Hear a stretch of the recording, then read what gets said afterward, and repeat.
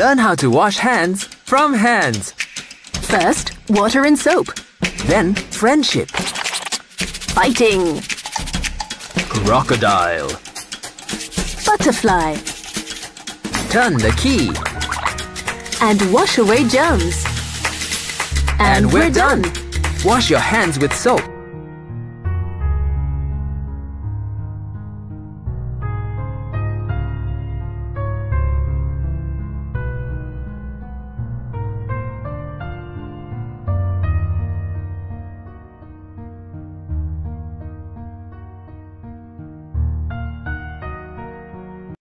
Hi, electro ഐ.ടിയുടെ online ക്ലാസ്സിലേക്ക് എല്ലാവർക്കും സ്വാഗതം.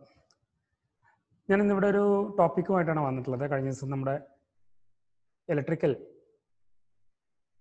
ഫാൻ എന്ന് പറയുന്ന ടോപ്പിക്കിൽ നമ്മൾ ഗഫൂർ സാറ് കംപ്ലീറ്റ് ചെയ്ത ടോപ്പിക്കിൻ്റെ അനുബന്ധമായിട്ട് ഇതിൽ ഇലക്ട്രിക്കൽ ഫാനിൽ ടേബിൾ ഫാൻ എന്ന് പറയുന്ന ഒരു ടോപ്പിക്കായിരുന്നു മാഷ് കംപ്ലീറ്റ് ചെയ്തിട്ടുണ്ടായിരുന്നത്. ഞാൻ അതിൽ തന്നെ സീലിംഗ് ഫാൻ എന്താണെന്നും അതെങ്ങനെയാണ് അതിൻ്റെ പ്രവർത്തനം എങ്ങനെയാണെന്നും അതിലെന്തൊക്കെ ഫാൾട്ടുകൾ സംഭവിക്കുന്നുള്ളതും നമുക്കൊന്ന് പരിചയപ്പെടാം. ചെറിയൊരു ക്ലാസ്സാണ്.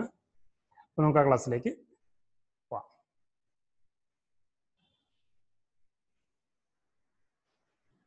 എന്താണ് സീലിംഗ് ഫാൻ എന്ന് പറഞ്ഞാൽ നമുക്കറിയാം അല്ലേ, കണ്ടിട്ടുണ്ടാവും. സീലിംഗ് ഫാനിനെ കുറിച്ചുള്ളൊരു ടോപ്പിക്കിലേക്കാണ് നമ്മളുള്ളത്. അത് എന്തായി കഴിഞ്ഞാൽ നമുക്ക് മനസ്സിലാക്കാൻ കഴിയുന്നത് to study the working construction and trouble shooting of ceiling fan. അതാണ് നമ്മൾ ഈ ടോപ്പിക് കൊണ്ട് ഉദ്ദേശിക്കുന്നത്.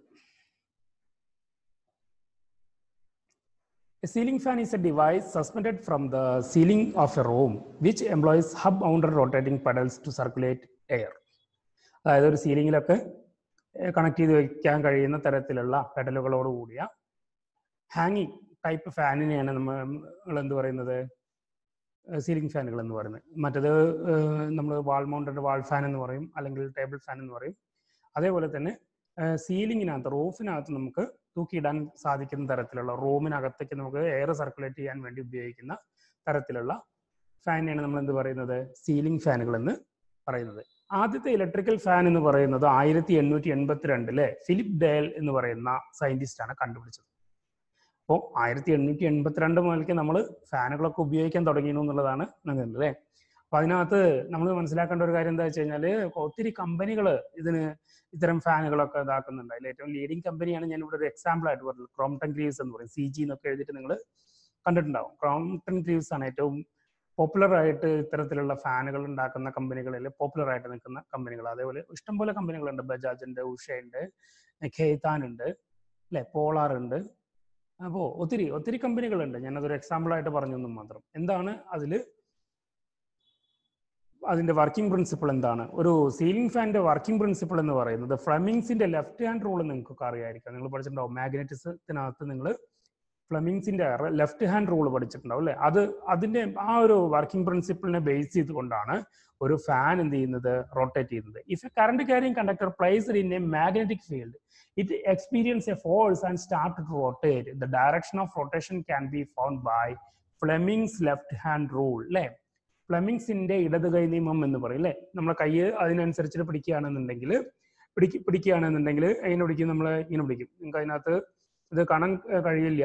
അപ്പൊ അതുകൊണ്ട് നമുക്ക് ആ ഫിഗറിനകത്ത് നമുക്ക് നോക്കാം. എന്താണ് തമ്പിന്റെ ഡയറക്ഷൻ എന്ന് പറയുന്നത് ഇങ്ങനെ മുകളിലേക്കാണ് അല്ലെ. മുകളിലേക്കുള്ള ഡയറക്ഷൻ നമ്മൾ എന്താണ്, അതിന്റെ മോഷൻ, ആ മോട്ടറിന്റെ ചലനത്തെയാണ് സൂചിപ്പിക്കുന്നത് അല്ലെ. ഫോർ ഫിംഗർ, നമ്മൾ ചൂണ്ടുവിരലിന്റെ ഡയറക്ഷൻ എന്ന് പറയുന്നത് ഫീൽഡിന്റെ ഡയറക്ഷനെയാണ്. അതിനകത്തുള്ള മാഗ്നറ്റിക് ഫീൽഡിന്റെ ഡയറക്ഷനെയാണ് എന്ത് ചെയ്യുന്നത്, ചൂണ്ടുവിരലിന്റെ ഡയറക്ഷൻ സൂചിപ്പിക്കുന്നത് അല്ലെ. സെക്കൻഡ് ഫിംഗർ നേരെ ഉപയോഗിച്ചിട്ടുണ്ടാവും. സെക്കൻഡ് ഫിംഗർ ഇങ്ങനെ ഉപയോഗിച്ചിട്ടുണ്ടാവും. സെക്കൻഡ് ഫിംഗറിന്റെ ഡയറക്ഷൻ എന്ന് പറയുന്നത് അതിൽ കൂടെ ഒഴുകുന്ന കറണ്ടിന്റെ ഡയറക്ഷനെയാണ് സൂചിപ്പിക്കുന്നത്. ഈ കറണ്ടിന്റെ ഡയറക്ഷനെ സൂചിപ്പിക്കാൻ വേണ്ടിയിട്ട് ഇവിടെ ബ്രൗൺ കളറിൽ നമ്മൾ കണ്ടിട്ടുണ്ടാവും. ഫോർ ഫിംഗർ ഉണ്ടാകുന്ന ഫീൽഡിന്റെ ഡയറക്ഷനെയാണ് നമ്മൾ മാഗ്നറ്റിക് ഫീൽഡിന്റെ ഡയറക്ഷനെയാണ് നമ്മൾ എന്തിൽ സൂചിപ്പിച്ചിട്ടുള്ളത്, ഈ ഗ്രീൻ കളറിൽ നമ്മൾ സൂചിപ്പിച്ചിട്ടുള്ളത്. അതേപോലെ ബ്ലൂ കളർ തമ്പിന്റെ ഡയറക്ഷൻ, മോഷൻ, ചലനം, അതായത് ഈ ഇതിനകത്തുള്ള ഈ റോട്ടോറിന്റെ റൊട്ടേഷനെയാണ് എന്ത് സൂചിപ്പിക്കുന്നത്, തമ്പ് സൂചിപ്പിക്കുന്നത് അല്ലെ. അതിനകത്ത് എങ്ങനെയാണ് സീലിംഗ് ഫാൻ വർക്ക് ചെയ്യുന്നത്, അല്ലെങ്കിൽ സീലിംഗ് ഫാനിനകത്ത് എന്തെല്ലാം കാര്യങ്ങളുണ്ട് എന്നുള്ളതാണ്. In A ceiling fan there is A single phase capacitor. ഒരു സിംഗിൾ ഫേസിലാണ് ഇത് വർക്ക് ചെയ്തത്. സിംഗിൾ ഫേസ് കപ്പാസിറ്റർ അതിനകത്ത് സ്റ്റാർട്ട് ചെയ്യാനും റൺ ചെയ്യാനും ഉപയോഗിക്കപ്പെടുന്നുണ്ട്. ആ കപ്പാസിറ്ററിന്റെ അത് 4.7 സംതിങ് അല്ലെങ്കിൽ 4 മൈക്രോഫാരഡ് 250 വോൾട്ടിന്റെ AC ഉപയോഗിക്കുന്ന കപ്പാസിറ്ററിനെ കണ്ടിട്ടുണ്ടാവും അല്ലെ. Electrolytic capacitor, non polarised capacitor ആണ് അല്ലെ. പോളറൈസ്ഡ് കപ്പാസിറ്റർ നമ്മൾ പഠിച്ചിട്ടുണ്ടാവും, DC ഉപയോഗിക്കുന്നതാണ് പോളറൈസ്ഡ് കപ്പാസിറ്റർ. ഇവിടെ നോൺ പോളറൈസ്ഡ് കപ്പാസിറ്റർ ആണ്. AC ഉപയോഗിക്കുന്ന ഒരു കപ്പാസിറ്റർ ഇതിന് സ്റ്റാർട്ട് ചെയ്യാനും റൺ ചെയ്യാനും വേണ്ടിയിട്ട് സഹായിക്കുന്നുണ്ട്. There is A main winding called running. Running വൈൻഡിങ്ങിനെ പറയുന്ന പേരാണ് എന്ത്, മെയിൻ വൈൻഡിങ് എന്ന് പറയും. ആൻഡ് ആക്സിലറി വൈൻഡിങ്, രണ്ട് വൈൻഡിങ് ആണ് അതിനകത്ത് ഉണ്ടാവുക, ഒരു മെയിൻ വൈൻഡിങ്ങും ഒരു ആക്സിലറി വൈൻഡിങ്ങും. മെയിൻ വൈൻഡിങ്ങിനെ റണ്ണിങ് വൈൻഡിങ് എന്ന് പറയുന്നു. അതേപോലെ തന്നെ ആക്സിലറി വൈൻഡിങ്ങിനെ നമ്മൾ പറയുന്ന പേരാണ് സ്റ്റാർട്ടിംഗ് വൈൻഡിങ്, സ്റ്റാർട്ട് ചെയ്യാൻ വേണ്ടിയിട്ട് ഉപയോഗിക്കുന്നത്. Starting winding has A capacitor in its series, നമ്മൾ ഡീറ്റെയിൽഡ് ആയിട്ട് നോക്കുന്നുണ്ട്. Due to this capacitor, single phase is divided into two phase. ഈ കപ്പാസിറ്റർ ഉപയോഗിക്കുന്നതുകൊണ്ടാണ് അവിടെ ഫേസ് എന്തായിട്ട് രണ്ടായിട്ട് വിഭജിക്കപ്പെടുന്നു. അത് കാരണം കൊണ്ടാണ് അത് ഒരു റൊട്ടേറ്റിംഗ് മാഗ്നറ്റിക് ഫീൽഡ് ഉണ്ടാവാനുള്ള കാരണം എന്ന് പറയുന്നത്. അതിനകത്തുള്ള ഫേസിനെ രണ്ടായിട്ട് വിഭജിക്കുന്നത് കൊണ്ടാണ്. അത് മോട്ടോറിന്റെ സ്റ്റാർട്ട് ചെയ്യാനുള്ള ഒരു, അല്ലെങ്കിൽ അതിനെ റൊട്ടേറ്റ് ചെയ്യാനുള്ള ഒരു പ്രവർത്തനം ഉണ്ടാകുന്നത് ഈ ഫേസ് രണ്ടായിട്ട് ഡിവൈഡ് ചെയ്യുന്നത് കൊണ്ടാണ് അല്ലെ. അപ്പൊ നമ്മൾ പറഞ്ഞു വന്നത് എന്താണ്, സീലിംഗ് ഫാനിനകത്ത് സിംഗിൾ ഫേസ് കപ്പാസിറ്റർ ആണ് ഉപയോഗിക്കുന്നത് സ്റ്റാർട്ടിങ്ങിനും റണ്ണിങ്ങിനും വേണ്ടിയിട്ട്. അത് AC ഉപയോഗിക്കുന്ന നോൺ പോളറൈസ്ഡ് കപ്പാസിറ്റർ കാറ്റഗറിയിലുള്ളതാണ്. 400 വോൾട്ടിന്റെ അല്ലെങ്കിൽ 4.7 അല്ലെങ്കിൽ 4 മൈക്രോഫാരഡിന്റെ ഒരു കപ്പാസിറ്റർ ആണ് നമ്മൾ സാധാരണ അതിനകത്ത് ഉപയോഗിക്കുന്നത്. രണ്ട് വൈൻഡിങ് ആണ് അതിനകത്ത് ഉണ്ടാക്കുന്നത്, രണ്ട് വൈൻഡിങ് ആണ് അതിനകത്തുള്ളത്. രണ്ട് വൈൻഡിങ്ങിനെ നമ്മൾ മെയിൻ വൈൻഡിങ്ങിനെ റണ്ണിങ് വൈൻഡിങ് എന്നും ഓക്സിലറി വൈൻഡിങ്ങിനെ നമ്മൾ സ്റ്റാർട്ടിംഗ് വൈൻഡിങ് എന്നും പറയുന്നു അല്ലെ. സ്റ്റാർട്ടിംഗ് വൈൻഡിങ്ങിന് സീരീസ് ആയിട്ടാണ് എന്ത് കണക്ട് ചെയ്തിട്ടുണ്ടാവുക, കപ്പാസിറ്റർ കണക്ട് ചെയ്തിട്ടുണ്ടാവുക. അതിവിടെ ഒരു ഫിഗർ കൊടുത്തിട്ട് നമുക്ക് അതിനെക്കാട്ടും നന്നായിട്ട് അതിന്റെ ഒരു സ്കീമാറ്റിക് സർക്യൂട്ട് ഡയഗ്രാം നമുക്ക് നോക്കാം. എങ്ങനെയാണ് ഫാനും റെഗുലേറ്ററും എല്ലാം കൂടെ കണക്ട് ചെയ്തിരിക്കുന്നത് എന്നുള്ളൊരു കണക്ഷൻ ഡയഗ്രത്തിലേക്ക് പോവാം. ബാക്കിയുള്ളത് നമുക്ക് ഡീറ്റെയിൽസ് ആയിട്ട് വരുന്നുണ്ട് അല്ലെ. എങ്ങനെയാണ് ഫാൻ കണക്ട് ചെയ്തിട്ടുണ്ടാവുക, ഇതേപോലെയാണ് connect ചെയ്തിട്ടുണ്ടാവുക. Neutral, line, earth, 3 connections അതിനകത്ത് ഉണ്ടാവും അല്ലെ. 3 കണക്ഷൻസ് ഉണ്ടാവും. സാധാരണ രീതിയിൽ നമ്മൾ ഹോം അപ്ലയൻസ് ഒക്കെ വയർ ചെയ്യുന്ന സമയത്ത് ഇതേപോലെ എർത്തിന്റെ കണക്ഷൻസ് അതിനകത്ത് ഇടാറില്ല എന്ന് പറഞ്ഞു കഴിഞ്ഞാൽ അത് ഇടണം എന്നുള്ളതാണ് റൂൾ അല്ലെ. പലയിടത്തും അത് ഉണ്ടാവാറില്ല. ഈ സീലിംഗ് റോസിനകത്ത് 3 കണക്ഷൻ പോയിന്റുകൾ ഉണ്ടാക്കാനുള്ള സംവിധാനങ്ങളുണ്ട്. ഈ മസ്റ്റായിട്ടും എർത്ത് ചെയ്യണം എന്നാ പറയാ. എവിടെയാണ്, ഈ പൈപ്പിനകത്ത് ഇവിടെ ഒരു എന്താ പറയാ ക്ലിപ്പ് അസംബ്ലി കൊടുത്തിട്ടുണ്ടാവും. ഈ ക്ലിപ്പ് അസംബ്ലിക്ക് അകത്തേക്ക് നെറ്റ് ചെയ്തിട്ട് നമ്മൾ എന്ത് കൊടുക്കണം, എർത്ത് കൊടുക്കണം എന്നാ പറയാ സീലിംഗ് ഫാനിന്. അതെന്താ വെച്ച് കഴിഞ്ഞാൽ ലൈറ്റ്നിങ് ഒക്കെ ഇടിമിന്നലൊക്കെ ഉണ്ടാകുമ്പോൾ ഇതിന്റെ വൈൻഡിങ് നാശമായി പോവാതിരിക്കാൻ വേണ്ടിയിട്ടാണ് നമ്മൾ എർത്തിങ് കൊടുക്കാൻ പറയുന്നത്. സാധാരണ രീതിയിൽ ന്യൂട്രലും ഫേസും കിട്ടിയ ഫാൻ റൊട്ടേറ്റ് ചെയ്യാൻ തുടങ്ങും. അത് എല്ലാ കാലത്തും അതിന് സേഫ് ആയിട്ട് സെക്യൂർ ആയിട്ട് ഇരിക്കാൻ വേണ്ടിയിട്ടാണ് നമ്മൾ എന്ത് കാണിച്ചിട്ടുള്ളത്, ഈ സ്കീമാറ്റിക് ഡയഗ്രത്തിനകത്ത് എർത്ത് കാണിച്ചിട്ടുള്ളത്. അതേപോലെ എങ്ങനെയാണ് കണക്ഷൻ കൊടുത്തിട്ടുള്ളത്, ലൈൻ എന്ന് പറയുന്നത് നേരെ റെഗുലേറ്ററിന്റെ ഇൻപുട്ടിലേക്ക് വന്നിട്ട് അതിന് 1, 2, 3, 4, 5 പോയിന്റുകൾ ഉണ്ടാവും. ഒന്നിനകത്തിട്ട് കഴിഞ്ഞാൽ കുറഞ്ഞ സ്പീഡിൽ കറങ്ങും, 2-നകത്തിട്ട് കഴിഞ്ഞാൽ അതിനേക്കാൾ കൂടിയ സ്പീഡിൽ കറങ്ങും, 3-നകത്തിട്ട് കഴിഞ്ഞാൽ കുറച്ചും കൂടെ നന്നായിട്ട് കറങ്ങും, 4-നകത്തിട്ട് കഴിഞ്ഞാൽ ഒന്നും കൂടെ സ്പീഡിൽ കറങ്ങും, 5-നകത്താണെങ്കിൽ പരമാവധി സ്പീഡിനകത്ത് അത് റൊട്ടേറ്റ് ചെയ്യാൻ തുടങ്ങും. അപ്പൊ 5-മത്തെ പോയിന്റ് എന്ന് പറയുന്നത് ഇതേപോലെ ഡയറക്റ്റ് ആയിട്ട് വന്നിട്ടുണ്ടായിരിക്കും. അതിങ്ങനെ വന്ന് ഇതിലേക്ക് വന്നിട്ടുണ്ടാവും. 5 സ്പീഡിലാണ് അത് എന്ത് ചെയ്യപ്പെടുന്നത്, 5 സ്പീഡിലാണ് അത് കണക്ട് ചെയ്യുന്നത്. അതേപോലെ ടെർമിനൽ അഡാപ്റ്റർ എന്ന് പറയുന്ന ഈ കണക്ടറിലേക്കകത്തേക്കാണ് നമ്മൾ എന്ത് കൊടുക്കുക, ന്യൂട്രലും ലൈനും നമ്മൾ കണ്ടിട്ടില്ല. അതായത് ലൈൻ എന്ന് പറയുന്നത് ഫേസ് ആണ്. ഫേസ് നമ്മൾ റെഗുലേറ്റർ വഴി ബ്രേക്ക് ചെയ്തിട്ടാണ് നമ്മൾ എന്ത് ചെയ്യുന്നത്, കൊടുക്കുന്നത്. അപ്പൊ നമ്മൾ എങ്ങനെയാണ് അതിൽ കപ്പാസിറ്റർ കണക്ഷൻ എങ്ങനെയാണ്, അതിന്റെ ഇന്റേണലി ഒരു കണക്ഷൻ ഡയഗ്രാം എങ്ങനെയാണ് കൊടുത്തിട്ടുള്ളത് നോക്കാം അല്ലെ. ഇതാണ് ആ ഫാനിനകത്തുള്ള കോറ്, റോട്ടോർ. ഈ റോട്ടോറിനകത്ത് നമ്മൾ പറഞ്ഞു 2 തരം വൈൻഡിങ് ഉള്ളതെന്ന് പറഞ്ഞു അല്ലെ. ഒന്ന് മെയിൻ വൈൻഡിങ്, അതിന് റണ്ണിങ് വൈൻഡിങ് എന്ന് പറയുന്നു. രണ്ടാമത്തത് ഓക്സിലറി വൈൻഡിങ് അഥവാ അതിന് നമ്മൾ പറയുന്ന പേരാണ് സ്റ്റാർട്ടിംഗ് വൈൻഡിങ് എന്ന് പറയും അല്ലെ. 2 തരത്തിലുള്ള ഈ ഉള്ളിൽ കാണിച്ചിരിക്കുന്ന സ്റ്റാർട്ടിംഗ് വൈൻഡിങ് എന്നും പുറത്തുള്ളതിന് റണ്ണിങ് വൈൻഡിങ് എന്നും പറയും അല്ലെ. ഇതേപോലെ 2 ബെയറിംഗ് ഉണ്ടാവും. ബെയറിങ്ങിനെ കുറിച്ച് ഞാൻ പിന്നീട് പറയുന്നുണ്ട്. അപ്പൊ നമുക്ക് ഇതിനകത്ത് ഈ വൈൻഡിങ് അല്ലെങ്കിൽ ഇതിന്റെ കപ്പാസിറ്റർ കണക്ഷൻ ഡയഗ്രാം എങ്ങനെയാണ് എന്നുള്ളതാണ് ഇതിനകത്ത് കൊടുത്തിട്ടുള്ളത്. അതിന്റെ സർക്യൂട്ട് ഡയഗ്രാം ഞാനിവിടെ സൈഡിൽ വരച്ച് ചേർത്തിട്ടുണ്ട്. എങ്ങനെ AC മെയിൻ സപ്ലൈ ഇതേപോലെ വരുന്നുണ്ട്. സ്റ്റാർട്ടിംഗ് വൈൻഡിങ് അതിന് സീരീസ് ആയിട്ട് നമ്മൾ എന്ത് കൊടുത്തു, കപ്പാസിറ്റർ കൊടുത്തു അല്ലെ. സ്റ്റാർട്ടിംഗ് വൈൻഡിങ് സീരീസ് ആയിട്ട് നമ്മൾ നേരത്തെ പറയുണ്ടായി, സ്റ്റാർട്ടിംഗ് വൈൻഡിങ്ങിന് സീരീസ് ആയിട്ടാണ് എന്ത് കൊടുത്തിട്ടുള്ളത്, കപ്പാസിറ്റർ കൊടുത്തിട്ടുള്ളത്. ഇവിടെ കപ്പാസിറ്ററിന് പൊളാരിറ്റി ഒന്നുമില്ല, കാരണം പൊളാരിറ്റി ഉള്ള കപ്പാസിറ്റർ ആണ്, നോൺ പോളറൈസ്ഡ് കപ്പാസിറ്റർ ആണ്, AC-യിൽ ഉപയോഗിക്കുന്ന കപ്പാസിറ്റർ ആണ്. അതുകൊണ്ടാണ് അതിന് പൊളാരിറ്റി ഇല്ലാത്തത്. അല്ല സാധാരണ രീതിയിൽ DC-യിൽ ഉപയോഗിക്കുന്നതാണെങ്കിൽ പൊളാരിറ്റി അവിടെ കാണിച്ചിട്ടുണ്ടാവും. റണ്ണിങ് വൈൻഡിങ് ഉണ്ടാവും, ഇത് റോട്ടോറിന്റെ ഭാഗമായിട്ടാണ് കാണിക്കുന്നത്. അപ്പൊ ഇവിടെ നമ്മൾ സ്റ്റാർട്ടിംഗ് വൈൻഡിങ്ങിനെ എങ്ങനെ നമ്മൾ ഇവിടെ ഒരു കാര്യം കൂടെ ഇവിടെ തന്നെ പറഞ്ഞു പോവുകയാണ്. സ്റ്റാർട്ടിംഗ് വൈൻഡിങ്ങും റണ്ണിങ് വൈൻഡിങ്ങും നമുക്ക് എങ്ങനെയാണ് കംപ്ലൈന്റ് ആണോ നോക്കുന്നത്, സ്റ്റാർട്ടിംഗ് വൈൻഡിങ്ങിന്റെയും റണ്ണിങ് വൈൻഡിങ്ങിന്റെയും റെസിസ്റ്റൻസ് നമുക്ക് നോക്കിയിട്ട്, അതായത് സ്റ്റാർട്ടിംഗ് വൈൻഡിങ്ങിന് അപ്രോക്സിമേറ്റ്ലി 246 ഓം റെസിസ്റ്റൻസ് കാണിക്കും. ഇതൊരു ഏകദേശ വാല്യൂ ആണ്, ചെറിയ മാറ്റങ്ങൾ അങ്ങോട്ടും ഇങ്ങോട്ടും ഒക്കെ ഉണ്ടാവാം. ഒരു ഹൈ റെസിസ്റ്റൻസ് 246 ഓം ആണ് അതിനകത്ത് സ്റ്റാർട്ടിംഗ് വൈൻഡിങ്ങിനകത്ത് കാണിക്കുന്നത്. റണ്ണിങ് വൈൻഡിങ്ങിനകത്ത് ആവട്ടെ റെസിസ്റ്റൻസ് 204, അതായത് 204 ഓം ആണ് ഏകദേശം അതിനകത്ത് ഉണ്ടാവുക.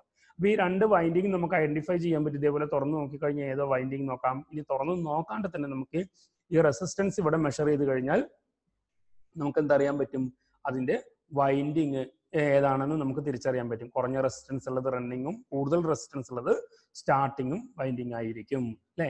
അതേപോലെ നമ്മൾ പറഞ്ഞു എന്താണ്, ഇതിനകത്ത് രണ്ട് ബെയറിംഗ് ഉപയോഗിച്ചിട്ടുണ്ട്, 6201 6202. മുകൾ ഭാഗത്തുള്ളതിന് വലിയ ഒരു ബെയറിംഗ് ആയിരിക്കും, താഴ്ഭാഗത്തുള്ളത് 6202 ചെറിയ ബെയറിംഗ് ആയിരിക്കും എന്തിൽ ഉപയോഗിച്ചിട്ടുണ്ടാവുക, അതിനകത്ത് ഉപയോഗിച്ചിട്ടുണ്ടാവും. ഇത് ഈസി ആയിട്ട് റൊട്ടേറ്റ് ചെയ്യാൻ വേണ്ടിയിട്ടാണ്, അതിനകത്ത് കിടന്നിട്ട് ഈസി ആയിട്ട് റൊട്ടേറ്റ് ചെയ്യാൻ വേണ്ടിയിട്ടാണ് എന്ത് ഉപയോഗിക്കുന്നത്, സ്മൂത്ത് ആയിട്ട് കറങ്ങാൻ വേണ്ടിയിട്ടാണ് ബിയറിങ്ങുകൾ ഉപയോഗിക്കുന്നത്. ബിയറിങ്ങിലൊക്കെ നല്ല ലൂബ്രിക്കന്റും കാര്യങ്ങളൊക്കെ നമ്മൾ അതിനകത്ത് ചെയ്ത് കൊടുക്കാറുണ്ട്. അപ്പൊ ഇത്തരത്തിലുള്ള രണ്ട് ബെയറിംഗ് അതിനകത്ത് കൊടുത്തിട്ടുണ്ടാവും. ആ ബെയറിങ്ങിന്റെ ഫിഗർ ചിത്രമാണ് ഞാൻ ഇവിടെ കാണിച്ചിട്ടുള്ളത്, ഒരു ഫാനിന്ന് എടുത്തു വെച്ചിട്ടുള്ള ചിത്രമാണ്. ഇതാണ് നമ്മൾ ഉപയോഗിച്ചിരിക്കുന്ന താഴത്തെ ബിയറിംഗ് എന്ന് പറയുന്നത്. അതേപോലെ തന്നെ ഇതിന്റെ മുകളിലത്തെ ഭാഗത്ത് എന്തുണ്ടാവും, ഈ ബെയറിംഗ് ഇവിടെ കണക്ട് ചെയ്ത് വെച്ചിട്ടുണ്ടാവും. ബെയറിംഗ് നമുക്ക് ഈസി ആയിട്ട് റീപ്ലേസ് ചെയ്യാം.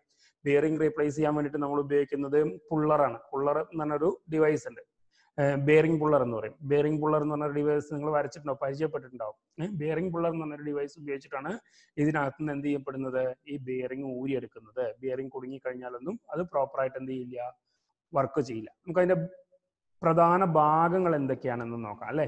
അതിനകത്ത് ഇതേപോലെ റബ്ബർ ഗ്രോമെറ്റ് ഉണ്ടാവും. എന്താണ് റബ്ബർ ഗ്രോമെറ്റ് എന്ന് പറഞ്ഞാല്, സീലിങ്ങിനകത്ത് ഇത് ഷോർട്ട് ആവാതിരിക്കാൻ വേണ്ടിയിട്ട് അല്ലെങ്കിൽ സൗണ്ട് ഇല്ലാതെ വർക്ക് ചെയ്യാൻ വേണ്ടിയിട്ട് ഒരു റബ്ബറിന്റെ ബുഷ് ഇട്ട് വെച്ചിട്ടുണ്ടാവും. അതിന് പറയുന്ന പേരാണ് റബ്ബർ ഗ്രോമെറ്റ് എന്ന് പറയും. മോൾ ഭാഗത്ത് നമ്മൾ സീലിങ്ങിലേക്ക് തൂക്കുന്നത്. ഈ റബ്ബർ ഗ്രോമെറ്റിനകത്തൂടെ നമ്മൾ എന്ത് കൊടുത്തിട്ടുണ്ടാവും, ഒരു നട്ടും ബോൾട്ടും ഇട്ടിട്ട് ടൈറ്റ് ചെയ്തിട്ടുണ്ടാവും. ആ നട്ടും ബോൾട്ടിലും ഒരു ഹോള് ഉണ്ടാക്കി വെച്ചിട്ടുണ്ടാവും. അത് കറങ്ങുമ്പോൾ അതിനകത്ത് മൂവ്മെന്റ്, ചലനം സംഭവിക്കുമ്പോൾ അതിനകത്ത് അത് ഇളകിയിട്ട് നട്ടു ബോൾട്ട് ഊരി പോരാതിരിക്കാൻ വേണ്ടിയിട്ട് ഒരു കമ്പി, ഒരു പിന്ന് വളച്ച് വെച്ചിട്ടുണ്ടാവും. അതിനെ പറയുന്ന പേരാണ് ക്വാർട്ടർ പിൻ എന്ന് പറയും. എന്താണ് പറയുന്നത്, ക്വാർട്ടർ പിൻ അല്ലെ. ഇവിടെ നമ്മൾ ഓരോ നട്ടും ബോൾട്ടും അല്ലെങ്കിൽ എന്താ വെച്ച് കഴിഞ്ഞാൽ ഇത് വർക്ക് ചെയ്യുന്ന സമയത്ത് കുറെ വർക്ക് ചെയ്ത് കഴിയുമ്പോൾ ഇതിങ്ങനെ ഇളകിയിട്ട് എന്ത് ചെയ്യും, അതിന് നട്ടും ബോൾട്ടൊക്കെ ലൂസായിട്ട് താഴത്തേക്ക് വീണ അപകടങ്ങളൊക്കെ സംഭവിക്കാനുള്ള സാധ്യതകളുണ്ട്. അപ്പൊ ആ നട്ടും ബോൾട്ടിൽ നമ്മൾ എന്ത് ചെയ്തിട്ടുണ്ടാവും, അതിനകത്ത് ഒരു ക്വാർട്ടർ പിൻ വളച്ച് വെച്ചിട്ടുണ്ടാവും. അതിന്റെ മുകളിലുള്ള ഭാഗമാണ് എന്താണ്, ടോപ്പ് കണോപ്പി എന്ന് പറയും അല്ലെ. എന്താ കണോപ്പി പറഞ്ഞാല്, മുകൾ ഭാഗത്തേക്കുള്ള കപ്പിനെ പറയുന്ന പേരാണ് എന്ത്, കണോപ്പി എന്ന് പറയും അല്ലെ. ഈ പേര് നല്ല ഭയങ്കര രസകരമായ ഒരു പേരാണ് കണോപ്പി അല്ലെ. മോൾ ഭാഗത്തേക്ക് നമ്മൾ കപ്പ് എന്ന് സാധാരണ പറയാറുണ്ട്. മോൾ ഭാഗത്ത് നമ്മൾ ആ നെട്ടും ബോൾട്ടൊന്നും താഴത്തുനിന്ന് കാണാതിരിക്കാൻ വേണ്ടിയിട്ടാണ് എന്ത് ഉപയോഗിച്ചിട്ടുള്ളത്, കണോപ്പി ഉപയോഗിച്ചിട്ടുള്ളത് അല്ലെ. അതേപോലെ തന്നെ അതിനകത്തേക്ക് ഡൗൺ റോഡ് എന്ന് പറയുന്ന ഒരു റോഡ് ഉണ്ടാവും. താഴത്തേക്കുള്ള ഈ സീലിംഗ് നിന്ന് താഴത്തേക്ക് ഫാന് തൂക്കാൻ വേണ്ടിയിട്ട് ഉപയോഗിക്കുന്ന പൈപ്പിനെ പറയുന്ന പേരാണ് ഡൗൺ റോഡ് എന്ന് പറയും. ഈ ഡൗൺ റോഡിന്റെ മുകളിലേക്ക് വേറൊരു കണോപ്പി തിരിച്ചിട്ടിട്ടുണ്ടായിരിക്കും, താഴത്തേക്കുള്ള ബോട്ടം കണോപ്പി എന്ന് പറയും. അതായത് കപ്പാസിറ്ററിന്റെ കണക്ഷനും അതിന്റെ പിന്നെ കപ്പാസിറ്ററും കാര്യങ്ങളും കണക്ഷൻ ഭാഗങ്ങളൊക്കെ ഒന്നും നമ്മൾ പുറത്തേക്ക് കാണാതിരിക്കാൻ വേണ്ടിയിട്ട് രണ്ട് കണോപ്പി വെച്ചിട്ടാണ് മുകളിലും താഴത്തേക്കും ഇതേപോലെ കണക്ട് ചെയ്ത് വെച്ചിട്ടുണ്ടാവുക. അതിനകത്തും ഇതേപോലെ എന്ത് ചെയ്തിട്ടുണ്ടാവും, നെട്ടും ബോൾട്ടും ഇട്ടിട്ട് ടൈറ്റ് ചെയ്ത് വെച്ചിട്ടുണ്ടാവും. ആ നെട്ടും ബോൾട്ടിൽ നമ്മൾ എന്ത് ഉപയോഗിക്കണം, സേഫ്റ്റിക്ക് വേണ്ടിയിട്ട് എന്ത് ഉപയോഗിക്കേണ്ടി വരും, സേഫ്റ്റി പിൻ ഓർ ക്വാർട്ടർ പിൻ നമ്മൾ അതിനകത്ത് ഉപയോഗിക്കേണ്ടതായിട്ട് വരും. അതുപോലെ ഹാങ്ങിങ് ക്ലാമ്പ് ഉണ്ടാവും. ആ ക്ലാമ്പിനകത്ത് ക്ലാമ്പിന്റെ ലേക്ക് എന്ത് ചെയ്യാണ് ചെയ്യുക, അതിനെ ഹാങ് ചെയ്തിടുകയാണ് ചെയ്യുക അല്ലെ. അതിന്റെ മുകളിൽ രണ്ട് കവറുകൾ ഉണ്ടാവും. ഒരു ബോട്ടം കവർ ഉണ്ടാവും, ഒരു ടോപ്പ് കവർ ഉണ്ടാവും. ഈ ബോട്ടം കവറിലും ടോപ്പ് കവറിലും രണ്ട് ബിയറിംഗ് ഉണ്ടാവും, ബാൾ ബിയറിംഗ്. ഇവിടെ നമ്മൾ നേരത്തെ കാണിച്ച ബിയറിംഗ് ഉണ്ടാവും. ഇതാണ് നമ്മൾ ബോട്ടം പ്ലേറ്റിനകത്തുള്ള ബിയറിംഗ് എന്ന് പറയുന്നത്. അതേപോലെ തന്നെ ഇവിടെ ഒരു ബിയറിംഗ് ഉപയോഗിച്ചിട്ടുണ്ടായിരിക്കും. അതിനെ പറയുന്ന പേരാണ് ബോൾ ബിയറിംഗ്. പിന്നെ ടോപ്പ് പ്ലേറ്റിനകത്ത്, ബോട്ടം കവറിനകത്തും ടോപ്പ് കവറിനകത്തും രണ്ട് ബിയറിങ്ങുകൾ ഉപയോഗിച്ചിട്ടുണ്ടാവും. അതിന്റെ മുകളിലാണ് നമ്മുടെ കപ്പാസിറ്ററും കാര്യങ്ങളൊക്കെ ഇത് അടച്ചു വെച്ചതിന്റെ മുകളിലാണ് ഉണ്ടാവുക. അതിലേക്ക് ആ കവറിന് മുകളിലാണ് നമ്മൾ എന്ത് ഉപയോഗിക്കുക, ഫാൻ ബ്ലേഡ് ഫിക്സ് ചെയ്യുന്നത്. സാധാരണ രീതിയിൽ 3 ബ്ലേഡുകളുള്ള ഫാനുകളുണ്ട്, 4 ബ്ലേഡുകളുള്ള ഫാനുകളുണ്ട്. 3 ബ്ലേഡുള്ള ഫാനുകളുണ്ട്, 4 ബ്ലേഡുകളുള്ള ഫാനുകളുണ്ട്. നമുക്ക് അതിന്റെ ഒരു പ്രത്യേകതകൾ നോക്കാം. ഇലക്ട്രിക് മോട്ടോർ കപ്പാസിറ്റർ ഉപയോഗിച്ചുകൊണ്ട് സ്റ്റാർട്ട് ചെയ്യാവുന്നതും റൺ ചെയ്യാവുന്നതുമായിട്ടുള്ള ഒരു മോട്ടോറാണ് ഒരു ഫാനിന്റെ പ്രധാന ഭാഗങ്ങളായിട്ടുള്ളത്, അല്ലെ? എത്ര വോൾട്ടിലാണ് അത് പ്രവർത്തിക്കുന്നത്? 230 വോൾട്ട്. നമ്മുടെ സാധാ ലേസി ലൈൻ വോൾട്ടേജിലാണ് എന്ത് ചെയ്യുന്നത്, അത് പ്രവർത്തിക്കുന്നത്. 50 ഹെർട്സ് പവർ സപ്ലൈ. അപ്പോൾ നമ്മൾ ഇതിൽ ഉപയോഗിച്ചിരിക്കുന്ന മോട്ടോറിന്റെ പ്രത്യേകത, ഫാനിന്റെ മോട്ടോറിന്റെ പ്രത്യേകത എന്ന് പറയുന്നത് കപ്പാസിറ്റർ ഉപയോഗിച്ച് സ്റ്റാർട്ട് ചെയ്യുന്ന സിംഗിൾ ഫേസ് കപ്പാസിറ്റർ സ്റ്റാർട്ട് മോട്ടോറാണ്. അത് 230 വോൾട്ട് റേറ്റഡ് വോൾട്ടേജ് അതിനകത്തേക്ക് അപ്ലൈ ചെയ്യാൻ പറ്റും. 50 ഹെർട്സ് ആണ്. ഇവിടെ നമ്മൾ 50 ഹെർട്സ് എന്ന് പറയാൻ കാരണം എന്താ, അതിന് ഞാനൊരു പ്രത്യേകത റെഗുലേറ്റർ സെക്ഷനിൽ ഞാൻ പറഞ്ഞുതരാം. ഇവിടെ ഫ്രീക്വൻസി നമുക്ക് ഇമ്പോർട്ടൻ്റ് ആണ്. വൈൻഡിങ് ഉപകരണങ്ങളെല്ലാം തന്നെ പ്രവർത്തിക്കുന്നത് നമ്മൾ ഫ്രീക്വൻസി ഇമ്പോർട്ടൻ്റ് ആണ്. 50 ഹെർട്സ് ആണ് നമ്മുടെ AC സാധാരണ AC ഫ്രീക്വൻസി. അതിനകത്ത് തന്നെയാണ് എന്ത് പ്രവർത്തിക്കുന്നത്, ഈ മോട്ടോർ പ്രവർത്തിക്കുന്നത്. പിന്നെ അതിനകത്ത് ബ്ലേഡ് ഉപയോഗിച്ചിട്ടാണ്. ബ്ലേഡ് എന്ന് പറഞ്ഞാൽ നമ്മൾ സാധാരണ അതിന് നോർമലി പറയുന്ന ഒരു പേരുണ്ട്, അല്ലെ? ലീഫ് എന്ന് പറയും. ഫാനിന്റെ ലീഫ്, അതിനെയാണ് എന്ത് പറയുന്നത്, ബ്ലേഡ് എന്ന് പറയുന്നത്. Usually made of aluminium sheet. അലുമിനിയത്തിന്റെ അല്ലെങ്കിൽ എന്താ പറയുക, അയൺ ഷീറ്റാണ് സാധാരണ. ചെറിയ ഷീറ്റാണ് അതിനകത്ത് ഉപയോഗിക്കുന്നത്. 120 ഡിഗ്രി നോർമലി റൊട്ടേറ്റ് ചെയ്യാൻ കഴിയുന്ന തരത്തിലുള്ള 120 ഡിഗ്രി വീതം റൊട്ടേറ്റ് ചെയ്യാൻ കഴിയുന്ന തരത്തിലുള്ള ബ്ലേഡുകളാണ് നമ്മൾ അതിനകത്ത് ഉപയോഗിച്ചിരിക്കുന്നത്. സാധാരണ രീതിയിൽ 3 ബ്ലേഡുകളോ 4 ബ്ലേഡുകളോ അതിനകത്ത് ഉപയോഗിച്ചിട്ടുണ്ടാവും.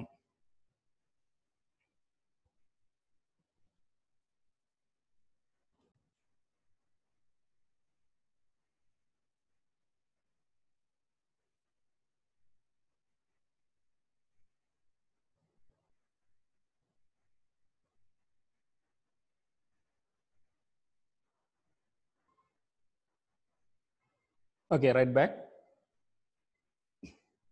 നമ്മളെന്താ പറഞ്ഞത്, അതിനകത്ത് 3-4 ബ്ലേഡുകൾ ഉപയോഗിച്ചിട്ടുണ്ടായിരിക്കും, അല്ലെ? ബ്ലേഡ് ഫ്ലൈഞ്ചസ്, ബ്ലേഡ് ഫിറ്റ് ചെയ്യാൻ ഉപയോഗിക്കുന്ന ഭാഗത്തിനെ പറയുന്ന പേരാണ് ബ്ലേഡ് ഫ്ലൈഞ്ചസ് എന്ന് പറയുന്നത്. സാധാരണ അതിനകത്ത് തന്നെ ഫിക്സ് ചെയ്ത ടൈപ്പ് വരുന്നുണ്ട്, അല്ലെങ്കിൽ നമുക്ക് കുറച്ചൊക്കെ അലങ്കാരത്തിന് വേണ്ടിയിട്ട് അത് സെപ്പറേറ്റ് ആയിട്ട് വരുന്ന ഇതുണ്ട്. അതിനകത്ത് രണ്ടാമത്തെ കാര്യം എന്ന് പറയുന്നത് കണോപ്പിയാണ്. കണോപ്പി ഉണ്ട്, സ്വിച്ച് കപ്പ് ഉണ്ട്, സസ്പെൻഷൻ ഡൗൺ റോഡ് ഉണ്ട്, ബാൾ ബെയറിംഗ് ഉണ്ട്, ടെർമിനൽ ബോക്സ് ഉണ്ട്. ന്യൂട്രൽ ലൈൻ ആൻഡ് എർത്ത് കൊടുക്കാൻ കഴിയുന്ന തരത്തിലുള്ള ടെർമിനൽ ബോക്സ്, വയർ കണക്ട് ചെയ്യുന്ന കണക്ടറിനെ പറയുന്ന പേരാണ് ടെർമിനൽ ബോക്സ് എന്ന് പറയും. ബോൾ ബെയറിംഗ് എന്ന് പറയുന്നത് അതിനകത്ത് ഉപയോഗിച്ചിരിക്കുന്ന ബെയറിംഗ് ആണ്. Suspension or down road, suspension എന്ന് പറയുന്നത് നമ്മൾ ഉപയോഗിച്ചിരിക്കുന്ന റബ്ബർ ഗ്രൂമെറ്റ് മുതൽക്ക് ഇങ്ങോട്ട് താഴത്തേക്ക് വരുന്ന ഭാഗങ്ങളാണ് എന്ത്, ഡൗൺ റോഡ് ഒക്കെ ഉപയോഗിക്കുന്നത്. കണോപ്പി നമ്മൾ പറഞ്ഞു, രണ്ടും മുകളിലേക്കും താഴത്തേക്കും 2 കപ്പുകൾ ഉപയോഗിച്ചിട്ടുണ്ടായിരിക്കും. അതിനെയാണ് നമ്മൾ എന്ത് പറയുന്നത്, കണോപ്പി എന്ന് പറയുന്നത്. അതേപോലെ തന്നെ നമുക്ക് അതിനകത്ത് നോക്കാനുള്ള മറ്റൊരു ഭാഗമാണ് ഫാൻ റെഗുലേറ്റർ, അല്ലെ? എന്താ റെഗുലേറ്റർ എന്ന് പറഞ്ഞാൽ, it is used to control the speed of the fan, അല്ലെ? ഒരു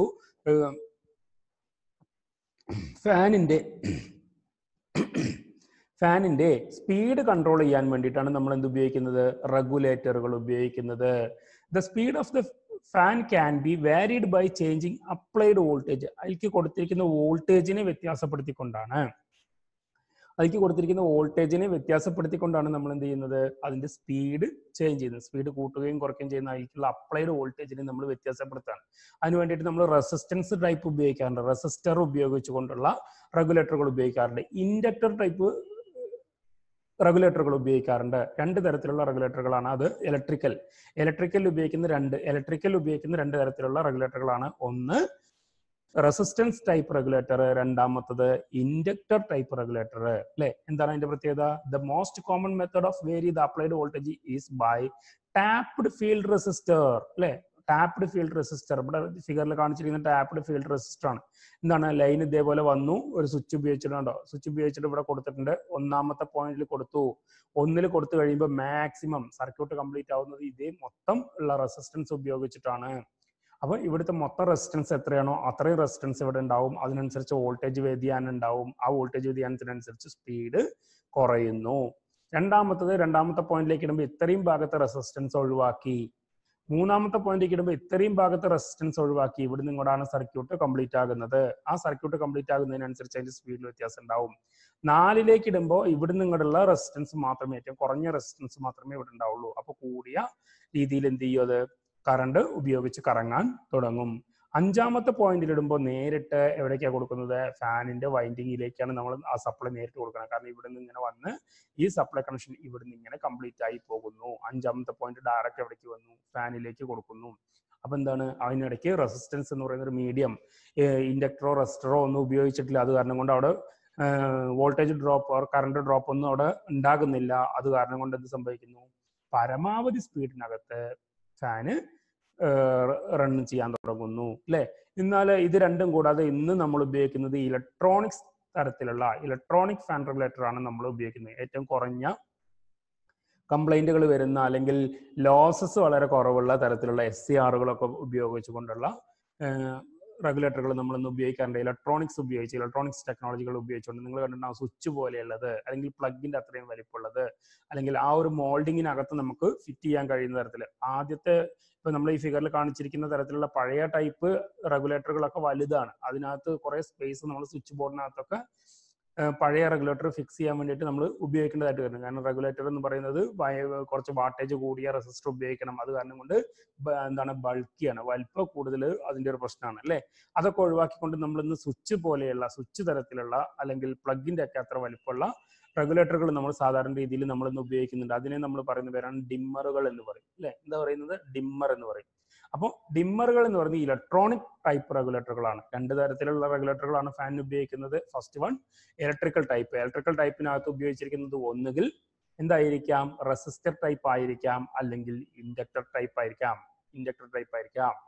ഇൻഡക്ടറോ റെസിസ്റ്ററോ ഉപയോഗിച്ചുകൊണ്ടുള്ള വലിപ്പ കൂടുതലുള്ള തരത്തിലുള്ള റെഗുലേറ്ററുകളെ പറയുന്ന പേരാണ് ഇലക്ട്രിക്കൽ ടൈപ്പ് എന്ന് പറയും.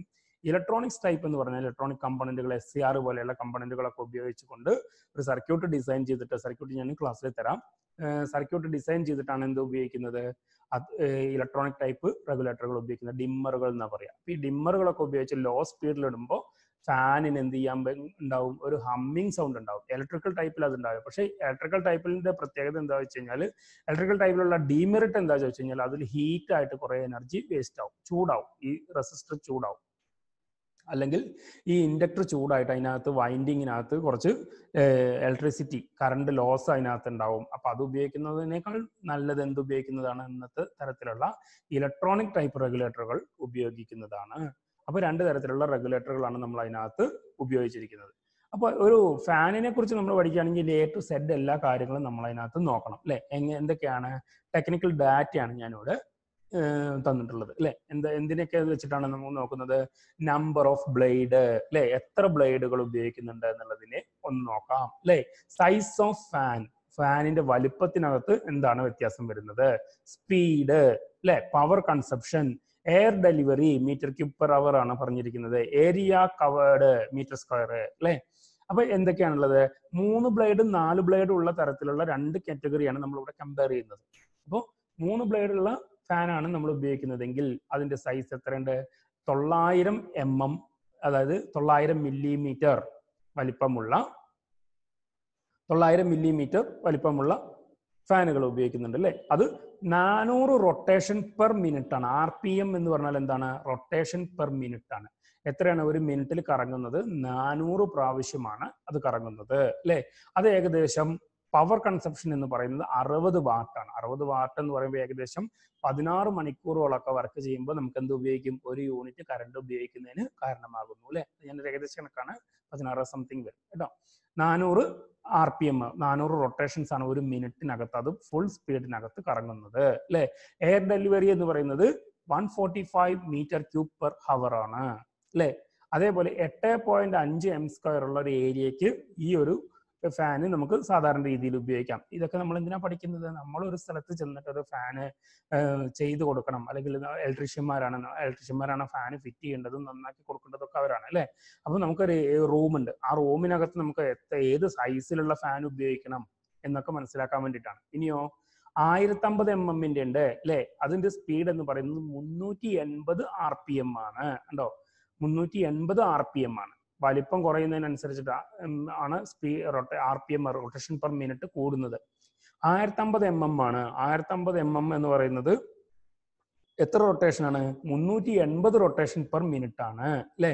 പവർ കൺസപ്ഷൻ എന്ന് പറയുന്നത് മറ്റേനെ അപേക്ഷിച്ച് ഹൈ സ്പീഡ് ഫാനിനെ അപേക്ഷിച്ച് എന്താണ്? കൂടുതലാണ് അല്ലെ, കൂടുതലാണ്. കാരണം എന്താ? 65 വാട്ട് ഉപയോഗിക്കുന്നുണ്ട്. അതേപോലെ തന്നെ എയർ ഡെലിവറി എന്ന് പറയുന്നത് 195 ആണ്. 10 m² റൂമിനകത്തൊക്കെ നമുക്കത് സാധാരണ ഉപയോഗിക്കാൻ പറ്റും. 1200 mm ഒരു ഫാൻ ആണെന്നുണ്ടെങ്കിൽ 330 RPM ആണ്, റൊട്ടേഷൻ ആണ് അതിനകത്ത് ഉണ്ടാവുക. 65 വാട്ട് ആണ്. 220 m³/h ആണ് അതിന് എന്ത് വരുന്നത്? എയർ ഡെലിവറി വരുന്നത്. 14 m² ഉള്ള ഒരു 14 m² ഉള്ള റൂമിനകത്തേക്ക് അത് ധാരാളമായിട്ട് ഉപയോഗിക്കാൻ പറ്റും. സാധാരണ നമ്മൾ ഉപയോഗിക്കുന്ന 1400 RPM സീലിംഗ് ഫാനുകൾ ഉണ്ടാവും അല്ലെ, നീളമുള്ള ഫാനുകൾ 1400 RPM 1400 mm സൈസ് ഉള്ളത് അല്ലെ. ഇതെല്ലാം 3 ബ്ലേഡിലാണ് പറഞ്ഞിട്ടുള്ളത്. അത് 290 RPM ആണ്. 290 RPM ആണ് ഉള്ളത്. റൊട്ടേഷൻ പെർ മിനിറ്റ് എന്ന് പറയുന്നത് 290 ആണ്. 70 വാട്ടേജ് ആണത് പവർ കൺസപ്ഷൻ. കറണ്ട് ഉപയോഗിക്കുന്നത് ഒരു സീലിംഗ് ഫാൻ ഉപയോഗിക്കുന്ന കറണ്ടിന്റെ പവർ എന്ന് പറയുന്നത് എത്രയാണ്? 70 വാട്ടാണ്. 270 m³/h എയർ ഡെലിവറി അതിനകത്ത് ഉപയോഗിക്കുന്നുണ്ട്. അതേപോലെ തന്നെ 18 m² ഉള്ള ഒരു റൂമിനകത്തേക്ക് നമുക്ക് ആ ഫാനുകൾ ഉപയോഗിക്കാം. അപ്പോൾ റൂമിന്റെ വലിപ്പത്തിനനുസരിച്ച് നമ്മൾ ഫാൻ എങ്ങനെയാണ് സെലക്ട് ചെയ്യേണ്ടത് എന്നുള്ളതാണ് ഈ ടേബിളിനകത്ത് നമ്മൾ മനസ്സിലാക്കിയിട്ടുള്ളത്. അതൊന്ന് പഠിച്ചു വെക്കുമ്പോൾ ഇതെല്ലാം ഇതിന്റെ ഡാറ്റകൾ നമ്മളിപ്പോൾ അങ്ങനെ നോക്കിയിട്ടല്ല ആളുകൾ അധികവും എന്ത് ചെയ്യുന്നത്? ഫാനൊക്കെ വാങ്ങിക്കുന്നത്, കടയിൽ പോകും, ഒരു ഫാൻ വാങ്ങിക്കും, അവരത് വെക്കും അല്ലേ. അതുകൊണ്ട് തന്നെ പലപ്പോഴും ഇങ്ങനത്തെ ടെക്നിക്കൽ സ്പെസിഫിക്കേഷൻ ഉണ്ട് എന്നുള്ളത് പലർക്കും അറിയാതെ പോവും. അതുകൊണ്ട് തന്നെ വലിയ റൂമുകളൊക്കെ ആകുമ്പോൾ അവിടെ പോയിട്ട് ചെറിയ തരത്തിലുള്ള ഏരിയ കവർ ചെയ്യുന്ന തരത്തിലുള്ള ഫാനുകൾ നമ്മൾ വെക്കുമ്പോൾ, ഒരു ഹൈ സ്പീഡ് ഫാൻ, ഒരു ചെറിയ ഇതുള്ള 900 mm വലിപ്പമുള്ള ഒരു ഫാൻ കൊണ്ടിട്ട് വലിയൊരു ഹാളിൽ ഫിറ്റ് ചെയ്ത് കഴിഞ്ഞാൽ എന്താ സംഭവിക്കുക? അതിന് അത്ര ഏരിയ കവർ ചെയ്യാൻ കഴിയുള്ളൂ. അപ്പോൾ അതിനത്രേ ഇത് ചെയ്യാൻ പറ്റുന്നുള്ളൂ അല്ലേ. 4 ബ്ലേഡുകളുള്ള 4 ലീഫുകളുള്ള ഫാനുകൾ നമ്മൾ സാധാരണ ഉപയോഗിക്കുന്നുണ്ട്. 1200 mm ആണ്, നിങ്ങൾ കണ്ടിട്ടുണ്ടാവും. അതൊക്കെ നിങ്ങൾക്ക് നോക്കി നിങ്ങളൊക്കെ വീടുകളിൽ ഉപയോഗിക്കുന്നുണ്ടാവും. അതല്ലെങ്കിൽ നിങ്ങൾ കണ്ടിട്ടുണ്ടാവും ഇത്തരത്തിലുള്ള 4 ബ്ലേഡുകളുള്ള 4 ലീഫുകളുള്ള ഫാനുകൾ. അത് 330 RPM ആണ് അതിന്റെ റൊട്ടേഷൻ വരുന്നത്. ഒരു മിനിറ്റിൽ 330 പ്രാവശ്യത്ത് റൊട്ടേറ്റ് ചെയ്തുകൊണ്ടിരിക്കും. 65 വാട്ട് പവർ അത് കൺസ്യൂം ചെയ്യും. 220 ആണ് എയർ ഡെലിവറി വരുന്നത്. 14 m² ഉള്ള റൂമിനകത്ത് നമുക്ക് അത് ഉപയോഗിക്കാം. ഇപ്പൊ ഈ ടെക്നിക്കൽ ഡാറ്റ ഒന്ന് പഠിച്ചു വെക്കുക, മനസ്സിലാക്കി വെക്കുക. അതൊക്കെ നിങ്ങൾക്ക് അതിനകത്ത് ചോദിക്കുമ്പോഴും അല്ലെങ്കിൽ ഇതിനെക്കുറിച്ചൊരു പ്രാക്ടിക്കൽ വൈവ നടത്തുമ്പോൾ നമ്മൾ പറയുകയാണ്, അതിനൊരു എസ്റ്റിമേറ്റ് ഇടാൻ പറയുകയാണ്. അപ്പോൾ അവിടെ നിങ്ങൾക്ക് ഏത് ഫാൻ ഉപയോഗിക്കണം, അതൊക്കെയാണ് നിങ്ങളെ ഒരു ഇതിനെക്കുറിച്ചുള്ള ഒരു ആഴത്തിൽ, അല്ലെങ്കിൽ എത്രത്തോളം ആഴത്തിൽ മനസ്സിലാക്കി എന്നുള്ള മറ്റുള്ളവർക്ക് മനസ്സിലാകുന്ന തരത്തിൽ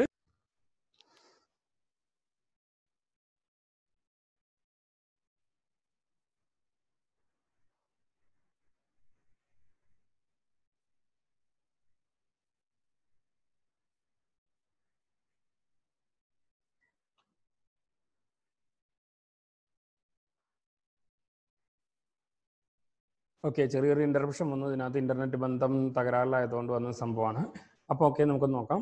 നമ്മൾ ഇതിന്റെ ടെക്നിക്കൽ ഡാറ്റയാണ് നമ്മളിവിടെ തന്നിട്ടുണ്ടായിരുന്നത്. Right back. നമുക്ക് അടുത്ത ടോപ്പിക് എന്താണെന്ന് നോക്കാം. ട്രബിൾ ഷൂട്ടിംഗ് ആണ് അല്ലെ. ഫാനിന്റെ ട്രബിൾ ഷൂട്ടിംഗ് ആണ്. എന്താ ട്രബിൾ ഷൂട്ടിംഗ് ചാർട്ട്? ഇതിൽ 1-2 കാര്യങ്ങൾ ഇവിടെ പറഞ്ഞു തരികയാണ്. അത് നിങ്ങൾക്ക് ഇവിടെ വന്ന് പ്രാക്ടിക്കലി നമ്മൾ ചെയ്യുമ്പോൾ അത് ക്ലിയർ ആവും കേട്ടോ. എന്താണ് ട്രബിൾ ഷൂട്ടിംഗ് എന്ന് നോക്കാം. ഈ ഫാൻ റണ്ണിങ് ദ റോങ് വേ അല്ലേ. ഫാൻ എന്ത് ചെയ്യുക? തെറ്റായ ദിശയിൽ കറങ്ങുക. എന്താണ്? Incorrect wiring. സ്റ്റാർട്ടിങ്, റണ്ണിങ്, വയറിങ്ങിന് അങ്ങോട്ടും ഇങ്ങോട്ടും മാറിക്കൊടുത്തു കഴിഞ്ഞാൽ okay. The reverse rotation of 3-phase motor interchange any 2 supply Leeds അല്ലേ. എന്താണ്? സപ്ലൈ ലീഡ്സ് ചേഞ്ച് ചെയ്ത് കൊടുക്കാനാണ് പറയുന്നത്. To reverse the rotation of single phase motor interchange Leeds on the starter വൈൻഡിങ്ങിന്റെ connections എന്ത് ചെയ്ത് കൊടുക്കുക? ചേഞ്ച് ചെയ്ത് കൊടുക്കുക. Refer the direction in the motor junction box അല്ലെ, അതിന്റെ മോട്ടോർ എങ്ങനെയാണ് കറങ്ങണം എന്നുള്ളതൊന്ന് നോക്കുക. അപ്പോൾ ഇത്തരത്തിലുള്ള ഫാനുകൾ ഇപ്പൊ പറഞ്ഞിരിക്കുന്ന ഈ മോൾ പറഞ്ഞിരിക്കുന്ന കാര്യങ്ങൾ എവിടെയാണ്? Single speed മോട്ടോറുകളാണ്. 2 സ്പീഡുള്ളതാണെന്നുണ്ടെങ്കിൽ അതിനകത്ത് അതിന്റെ കണക്ഷൻ മാറ്റി കൊടുക്കേണ്ടതായിട്ട് വരും. അതെന്തുകൊണ്ടാണെന്നുള്ളത് നമുക്ക് നോക്കാം. 2 തരത്തിൽ 2 വൈൻഡിങ് വരുന്ന തരത്തിലുള്ളതാണെന്നുണ്ടെങ്കിൽ ഫാന് തെറ്റായ ദിശയിൽ കറങ്ങുന്നത് ഇൻകറക്റ്റ് വയറിങ് കൊണ്ടാണ് അല്ലെ. അതിന്റെ വയറിങ് കറക്റ്റ് ആവാതെ ചെയ്തു കൊടുത്തുകൊണ്ടാണ് എന്ത് ചെയ്യുന്നത്, അത് തെറ്റായ ദിശയിൽ കറങ്ങുന്നുണ്ടാവുക അല്ലെ. നെക്സ്റ്റ് എന്ന് പറഞ്ഞു കഴിഞ്ഞാൽ എന്താ? ഫാന് കറങ്ങുന്നേ ഇല്ല അല്ലെ, ഡെഡ് അല്ലെ. എന്താണ്? Law applied voltage. Applied voltage to law ആയിരിക്കുക. ലോ എന്ന് പറഞ്ഞു കഴിഞ്ഞാൽ ചെറിയ രീതിയിൽ കറങ്ങും. അപ്ലൈഡ് വോൾട്ടേജ് ടു ലോ ആണെന്നുണ്ടെങ്കിൽ അതിങ്ങനെ ഒരു ഹമ്മിങ് സൗണ്ടോട് കൂടി ഇങ്ങനെ മൂളി അവിടെ നിൽക്കും അല്ലെ. എന്താണ്? വോൾട്ടേജ് ഒന്ന് പരിശോധിച്ച് നോക്കുക. അത് ചേഞ്ച് ചെയ്ത് കൊടുക്കാൻ പറ്റുന്നുണ്ടെങ്കിൽ ചേഞ്ച് ചെയ്ത് കൊടുക്കുക. സാധാരണ രീതിയിൽ ലൈൻ വോൾട്ടേജ് ഒക്കെ ഡൗൺ ആയാൽ നമുക്ക് ചേഞ്ച് ചെയ്യാനൊന്നും കഴിയില്ല അല്ലെ. സപ്ലൈ ഫെയിലിയർ, സപ്ലൈ ഇല്ലാതിരിക്കുക, അതിലേക്ക് സപ്ലൈ എത്താതിരിക്കുക. അപ്പൊ അതിന്റെ സപ്ലൈ പാത്ത് ഒന്ന് എന്ത് ചെയ്യുക? ചെക്ക് ചെയ്ത് നോക്കുക. Open in winding. Winding open ആയി കഴിഞ്ഞു കഴിഞ്ഞാൽ നമുക്കറിയാം അല്ലെ, വൈൻഡിങ് എങ്ങനെ ചെക്ക് ചെയ്യാന്ന് പറഞ്ഞു. അത് നമ്മൾ പറഞ്ഞു 246 ഓമും 204 ഓമും 2 വൈൻഡിങ് റെസിസ്റ്റൻസുകൾ പറഞ്ഞു അല്ലെ. അത് കറക്റ്റ് ആണോ നോക്കുക. വൈൻഡിങ് റെസിസ്റ്റൻസ് ചെക്ക് ചെയ്ത് നോക്കി കഴിഞ്ഞാൽ നമുക്ക് ഓപ്പൺ വൈൻഡിങ് ആണോ എന്നുള്ളത് നമുക്ക് മനസ്സിലാക്കാൻ പറ്റും. കണ്ടൻസർ ഓപ്പൺ ഓർ ഷോർട്ട് അല്ലെ, പൊതുവെ സംഭവിക്കുന്നതാണ്. എന്താണ്? കറങ്ങാതിരിക്കാനുള്ള ഒരു കാരണം എന്ന് പറയുന്നത് അതിനകത്ത് ഉപയോഗിച്ചിരിക്കുന്ന കണ്ടൻസർ ഓർ കപ്പാസിറ്റർ എന്ത് ചെയ്യുക? കംപ്ലൈന്റ് ആയിരിക്കുക, ഓപ്പണോ ഷോർട്ടോ ആയിരിക്കുക. അതിന്റെ ഇത് നോക്കുക, കണ്ടിന്യൂറ്റി നോക്കുക, പിന്നെ കപ്പാസിറ്റർ മാറ്റിയിടുക. അതൊക്കെയാണ് നമ്മൾ ചെയ്യുന്നത്. കപ്പാസിറ്റർ ചെക്ക് ചെയ്യാൻ വേണ്ടിയിട്ട് നമ്മൾ മെഗർ എന്ന് പറയുന്നൊരു ഇൻസ്ട്രുമെന്റ് ഉണ്ട്, നമ്മുടെ ലാബിനകത്ത് ഉണ്ട്. നമുക്കത് അത് ഉപയോഗിച്ചുകൊണ്ട് നമുക്ക് എന്ത് ചെയ്യാം? അതിന്റെ കപ്പാസിറ്റർ നമുക്ക് കണ്ടൻസർ ചെക്ക് ചെയ്ത് നോക്കാൻ പറ്റും അല്ലെ. Open in regulator resistor or switch. റെഗുലേറ്ററിനകത്തുള്ള തകരാറുകൾ കൊണ്ടും ഫാന് കറങ്ങാതിരിക്കാം അല്ലെ. ഇപ്പൊ ഫാന് കറങ്ങുന്നില്ല എന്നുണ്ടെങ്കിൽ നമ്മൾ ആദ്യം നോക്കേണ്ടത് കറണ്ട് ഉണ്ടോ, സപ്ലൈയിലേക്ക് എത്തുന്നുണ്ടോ എന്നുള്ളതാണ്. അപ്ലൈഡ് വോൾട്ടേജ് പ്രോപ്പർ ആയിട്ട് വരുന്നുണ്ടോ എന്നുള്ളതാണ്. വൈൻഡിങ് ഓപ്പൺ ആയിട്ടുണ്ടോ എന്നുള്ളതാണ്. കപ്പാസിറ്റർ കംപ്ലൈന്റ് ആയിട്ടുണ്ടോ എന്നുള്ള കാര്യങ്ങൾ നോക്കണം. റെഗുലേറ്റർ സ്വിച്ചിനകത്ത് എന്തെങ്കിലും തകരാറുകൾ ഉണ്ടോ നോക്കണം. ഇതെല്ലാം തകരാറുകൾ ഉണ്ടെങ്കിൽ 1 by 1 ആയിട്ട് നമ്മൾ നോക്കണം. ഏതിലാണ് നോക്കുക? ഒരു ഫാൻ കറങ്ങുന്നില്ല എന്നുണ്ടെങ്കിൽ ആദ്യം ചാടിക്കേറി അഴിക്കുന്നതിന് പകരം അതിലേക്ക് സപ്ലൈ വോൾട്ടേജ് വരുന്നുണ്ടോ നോക്കുക അല്ലെ. Easy way to complicated. അങ്ങനെയാണ് നമ്മൾ പോകേണ്ടത്. എളുപ്പ വഴിയിൽ നിന്ന് ഇങ്ങനെ കോംപ്ലിക്കേറ്റഡ് ആയിട്ടുള്ള വഴിയിലേക്കാണ് നമ്മൾ എന്ത് ചെയ്യുക? പോവേണ്ടത്. അപ്പൊ അത് ഓരോന്നും നമ്മൾ ചെക്ക് ചെയ്ത് നോക്കണം അല്ലെ. Fan runs in alternate direction അല്ലെ. Capacitor സർക്യൂട്ടോ or it could be faulty. എന്താണ്? Runs in alternate direction. ഇങ്ങനെ ഒരേ ഇതിൽ ഇതായിട്ട് എന്ത് ചെയ്യുക? അങ്ങോട്ടും ഇങ്ങോട്ടും ഇങ്ങനെ ആൾട്ടർനേറ്റ് ചെയ്തുകൊണ്ടിരിക്കുക, ചേഞ്ച് ചെയ്ത് കറങ്ങിക്കൊണ്ടിരിക്കുക. അതിനാണ് എന്ത് പറയുന്നത്? ആൾട്ടർനേറ്റ് ഡയറക്ഷനിൽ കറങ്ങുക എന്ന് പറയാം അല്ലെ. അപ്പോൾ അതിന്റെ കാരണം എന്ന് പറയുന്നത് കപ്പാസിറ്റർ ഫങ്ഷണലി വർക്ക് ചെയ്യാതിരിക്കുക എന്നുള്ളതാണ്. കപ്പാസിറ്റർ വർക്ക് ചെയ്യുന്നില്ല എന്നുണ്ടെങ്കിൽ അത് നമുക്ക് ചെയ്യാൻ പറ്റും. ഇതൊക്കെ വളരെ നിസ്സാരമായിട്ട് നമുക്ക് എന്ത് ചെയ്യാൻ പറ്റും? ഇവിടെ വന്ന് ഈസി ആയിട്ട് നമുക്കത് പ്രാക്ടിക്കൽ ലാബിൽ ചെയ്യുമ്പോൾ മനസ്സിലാവും. അപ്പൊ ഇതിനെക്കുറിച്ചൊന്ന് മനസ്സിലാക്കി വെക്കുക. ഇലക്ട്രിക്കൽ ഹമ്മിങ്, ഒരു മൂളിച്ച അല്ലെ. എന്താണ്? ഞാൻ നേരത്തെ പറഞ്ഞു എന്താ ഹമ്മിങ് സൗണ്ട് ഉണ്ടാവും എന്ന് പറഞ്ഞു അല്ലെ. ഇലക്ട്രിക്കൽ ഹമ്മിങ് ഉണ്ടാവുക. Electronic speed controllers can generate and electrical humming. Electronical speed controller നമ്മൾ ഇലക്ട്രോണിക്സ് ഉപയോഗിച്ച് നിർമ്മിക്കുന്ന അല്ലെ ഡിമ്മറുകളുടെ കാര്യം പറഞ്ഞു. ഡിമ്മർ ഉപയോഗിക്കുകയാണെന്നുണ്ടെങ്കിൽ എന്തുണ്ടാവും? ചെറിയൊരു ഹമ്മിങ് സൗണ്ട് ഉണ്ടാവും അല്ലെ. If the electronics controller is not faulty explore using single phase 2 speed switch in its place അല്ലെ. അത് മാറ്റിയിട്ട് സ്വിച്ച് ആക്കി കഴിഞ്ഞാൽ അത് ഒഴിവാക്കാൻ കഴിയും. പക്ഷെ അതിന്റെ ആവശ്യം വരുന്നില്ല. അത് ഒന്ന് സ്പീഡ് കൂട്ടിയിട്ട് കഴിഞ്ഞാൽ കുറഞ്ഞ സ്പീഡിനകത്താണ് ഹമ്മിങ് സൗണ്ട് ഉണ്ടാവുള്ളൂ അല്ലെ. അത് കംപ്ലൈന്റ് ഉണ്ടെന്നുണ്ടെങ്കിലാണ് അത്തരത്തിലുള്ള ഹമ്മിങ് സൗണ്ടുകൾ ഉണ്ടാകുന്നത്. അല്ലെങ്കിൽ ഫ്രീക്വൻസി മാച്ച് ആവാതെ വരുമ്പോൾ, ഇൻകറക്റ്റ് അല്ലെങ്കിൽ ഇലക്ട്രിക്കൽ സപ്ലൈ മാച്ച് ചെയ്യാതിരിക്കുക, വൈൻഡിങ്ങിലേക്ക് ഫ്രീക്വൻസി മാച്ച് ചെയ്യാതിരിക്കുക. 50 ഹെർട്സ് എന്ന് ഞാൻ നേരത്തെ പറഞ്ഞത് അതാണ്. ആ 50 ഹെർട്സിന് ആണ് നമ്മൾ എന്ത് ചെയ്യുന്നത്? ഓരോ വൈൻഡിങ്ങും നമ്മൾ ഡിസൈൻ ചെയ്യുന്നത്. അവിടെ വൈൻഡിങ് ഫോൾട്ട് ആയി കഴിഞ്ഞാൽ, വൈൻഡിങ് ഫോൾട്ടി വൈൻഡിങ് അതെല്ലാം ഇപ്പോഴും സംഭവിക്കില്ല. നമ്മൾ വൈൻഡ് ചെയ്യുന്ന അല്ലെങ്കിൽ ആദ്യം ഫ്രഷ് ആയിട്ട് ഉണ്ടാക്കുന്ന സമയത്തോ അല്ലെങ്കിൽ അതിന്റെ വൈൻഡിങ് മാറ്റി സ്ഥാപിക്കുന്ന സമയത്തൊക്കെ സംഭവിക്കുന്ന ഒരു തെറ്റാണത്. ഏത്? ഫ്രീക്വൻസി മാച്ച് ചെയ്യാതിരിക്കുക എന്ന് പറയുന്ന ഒരു ഘടകം വരുന്നത്. അല്ലെങ്കിൽ ഇലക്ട്രിക്കൽ ഫ്രീക്വൻസി ചേഞ്ച് ആയിട്ടിരിക്കുക. എങ്ങനെയാണ് ചേഞ്ച് ആയിട്ട് വരുന്നത്? ഇപ്പൊ സാധാരണ രീതിയിൽ 2 തരത്തിലുള്ള ഇൻവെർട്ടറുകൾ നമ്മൾ ഉപയോഗിച്ച് വരാറുണ്ട്. ഏതൊക്കെ? സ്ക്വയർ വേവ് ടൈപ്പും സൈൻ വേവ് ടൈപ്പും. ഈ സൈൻ വേവ് ടൈപ്പിലാണെന്നുണ്ടെങ്കിൽ എന്തുണ്ടാവില്ല? ഹമ്മിങ് സൗണ്ട് ഉണ്ടാവില്ല. സ്ക്വയർ വേവ് ആയിട്ട് ഉപയോഗിക്കുന്ന ഇൻവെർട്ടറുകൾ ഉണ്ടെങ്കിൽ അറിയാലോ അല്ലെ, ഇൻവെർട്ടറുകൾ സ്ക്വയർ വേവ് ടൈപ്പ് ആണ് ഉപയോഗിക്കുന്നതെന്നുണ്ടെങ്കിൽ അപ്പോൾ അവിടെ ഉപയോഗിക്കുന്ന മോട്ടോറുകൾ, ഫാനുകൾ ഒക്കെ എന്ത് ചെയ്യും? ചെറിയൊരു ഹമ്മിങ് സൗണ്ട് അതിനകത്ത് ഉണ്ടാവും അല്ലേ. അതാണ് അവിടുത്തെ ഈ ഇലക്ട്രിക്കൽ ഹമ്മിങ് സൗണ്ട് ഉണ്ടാവാനുള്ള കാരണം. കപ്പാസിറ്റർ ഓർ ബെയറിംഗ് ഒക്കെ ഫാൾട്ട് ആയിട്ട് കുടുങ്ങി കിടന്നാലും ഇത്തരത്തിലുള്ള മൂളിച്ച ഉണ്ടാവും. കാരണം എന്താ? അതിന് കറങ്ങാൻ കഴിയില്ല, അതവിടെ കുടുങ്ങി കിടക്കാവും. അപ്പോൾ അത് നോക്കിക്കഴിഞ്ഞ് കഴിഞ്ഞാൽ ബെയറിങ്ങിന് അത് പിടിച്ച് തിരിച്ചു നോക്കി അറിയാൻ പറ്റും, ആ കംപ്ലൈന്റ് കൊണ്ടാണോ ഹമ്മിങ് സൗണ്ട് വരുന്നത് എന്നുള്ളതൊക്കെ നമുക്ക് തിരിച്ചു നോക്കി അറിയാൻ പറ്റും അല്ലെ. അതിന്റെ ബെയറിംഗ് കുടുങ്ങിക്കഴിഞ്ഞാൽ, ബെയറിംഗ് കുടുങ്ങി കഴിഞ്ഞിട്ട് അത് ഹമ്മിങ് സൗണ്ട് വരികയാണെന്നുണ്ടെങ്കിൽ എന്തുണ്ടാവും? നമ്മുടെ നെക്സ്റ്റ് ഫോൾട്ടിലേക്ക് അത് പോവും അല്ലെ. എന്താണ്? Motor over heating or high current draw അല്ലെ. ഒരു അമിതമായ കറണ്ട് വൈദ്യുത പ്രവാഹം ഉണ്ടാവുക അതിനകത്തൂടെ, അല്ലെങ്കിൽ അത് ഓവർ ഹീറ്റ് ആയി പോവുക, ചൂട് കൂടുക, ഫാന് ഭയങ്കര ചൂടായിട്ടിരിക്കുക. അതിന്റെ ഒരു കാരണം എന്ന് പറയുന്നത് ആ ഇൻസ്ട്രുമെന്റിന്റെ തകരാറാണ് അല്ലെ, ഫാൾട്ടി ഇൻസ്ട്രുമെന്റ് ആണ് അല്ലെ. എന്താണ്? അത് കറക്റ്റ് ആയിട്ടാണോ ചെയ്തിട്ടുള്ളത് നോക്കണം, ഒന്നാമത്തെ അല്ലെ. പവർ സപ്ലൈ കറക്റ്റ് അല്ലെങ്കിൽ അത് സംഭവിക്കാം. ലോ വോൾട്ടേജ് ആണെന്നുണ്ടെങ്കിൽ അതിന് കറങ്ങാൻ കഴിയാണ്ട് അത് എന്ത് ചെയ്യും? സ്ട്രക്കായിട്ട് ചൂടായിക്കൊണ്ടിരിക്കും അല്ലെ. അല്ലെങ്കിൽ അതിനകത്ത് ഉപയോഗിച്ചിരിക്കുന്ന ബെയറിങ്ങിൽ എവിടെയെങ്കിലും ഡാമേജ് ആയി കഴിഞ്ഞാൽ, ബെയറിംഗ് ഡാമേജ് ആയി കഴിഞ്ഞാലും ഇത്തരത്തിലുള്ള കുടുങ്ങിയിട്ട് അതെന്ത് സംഭവിക്കും? അത് ഓവർ ഹീറ്റ് ആവും അല്ലെ. അപ്പൊ ആ ഫാൾട്ടുകളൊക്കെ നമുക്ക് അതിനനുസരിച്ച് എന്താണോ നോക്കിയിട്ട് ഇത്തരം കാര്യങ്ങൾ നമ്മൾ എന്ത് ചെയ്യുക? ഒന്ന് പരിഹരിക്കുക. എന്നാൽ കുറച്ച് സ്പീഡിലാണ് ക്ലാസ് എടുത്തിട്ടുണ്ടാവുക. ആ ക്ലാസ്സുകൾ നിങ്ങൾ റിപ്പീറ്റ് ചെയ്ത് കേൾക്കുക എന്നുള്ളതാണ് നമുക്ക് ഇതിനകത്ത് പറയാനുള്ളത് അല്ലെ. അടുത്ത ഒരു ടോപ്പിക് എന്ന് പറയുന്നത് ടെസ്റ്റിംഗ് ഓഫ് എർത്ത് ഫാൾട്ട്. ഒരു ഫാനിന് എർത്ത് ലീക്കേജ് ഉണ്ടോ എന്ന് ടെസ്റ്റ് ചെയ്യുന്നതിന്റെ ഒരു ഫിഗർ ആണ് നമ്മളിവിടെ, സർക്യൂട്ടാണ് നമ്മളിവിടെ കൊടുത്തിട്ടുള്ളത് അല്ലെ. എന്താ നമ്മൾ അത് ഉപയോഗിക്കുന്നത്? സീരീസ് ടെസ്റ്റ് ലാമ്പാണ് ഉപയോഗിക്കുക. സീരീസ് ടെസ്റ്റ് ലാമ്പിൽ നമ്മൾ എന്ത് കൊടുക്കുക? എർത്ത് വഴി കറണ്ട് ഫ്ലോ ഉണ്ടാവുന്നുണ്ടോ, ന്യൂട്രലിന്റെ പോയിന്റിൽ കണക്ട് ചെയ്തിട്ടുണ്ടാവുക, ഫേസ് ഡിസ്കണക്ട് ചെയ്തിടുക. അതിനുശേഷം നമ്മൾ എന്ത് ചെയ്യുക? പ്ലഗ് പോയിന്റിൽ നിന്ന് ഒരു സീരീസ് ടെസ്റ്റ് ലാമ്പ് വഴി എന്ത് ചെയ്യുക? ഒരു ബൾബ് ആണ് സീരീസ് ടെസ്റ്റ് ലാമ്പ് അല്ലെ. അത് ഉപയോഗിച്ചുകൊണ്ട് എന്ത് ചെയ്യുക? അതിന്റെ എൻഡ് ഇതിന്റെ ബോഡി ആയിട്ട് ടച്ച് ചെയ്യുക അല്ലെ. If bulb gives light there is earth fault. ഈ ബൾബ് പ്രകാശിക്കുകയാണെന്നുണ്ടെങ്കിൽ ഇതിനകത്ത് എന്തുണ്ട്? എർത്ത് ഫാൾട്ട് ഉണ്ട്. Leakage of current in the metallic part of fan body. ഫാനിന്റെ ബോഡിയിൽ കൂടി കറണ്ട് ഫ്ലോ ഉണ്ടാകുന്നുണ്ട്. അപ്പൊ എന്ത് ചെയ്യണം? നമ്മൾ ഇവിടെ ബൾബ് പ്രകാശിക്കാതിരിക്കുകയാണ് വേണ്ടത്. ഇങ്ങനെ ചെക്ക് ചെയ്യുമ്പോൾ അല്ലെ. Check and remove before using അല്ലെ. അത് ലൈൻ കണക്ഷൻ നമ്മൾ എന്ത് ചെയ്യണം? ഡിസ്കണക്ട് ചെയ്യണം. If bulb gives no light അല്ലെ, ഇങ്ങനെ ചെക്ക് ചെയ്യുന്ന സമയത്ത് ബൾബ് പ്രകാശിക്കുന്നില്ല എന്നുണ്ടെങ്കിൽ നോ എർത്ത് ഫാൾട്ട് അല്ലെ, എർത്ത് ഫാൾട്ട് ഇല്ല അവിടെ.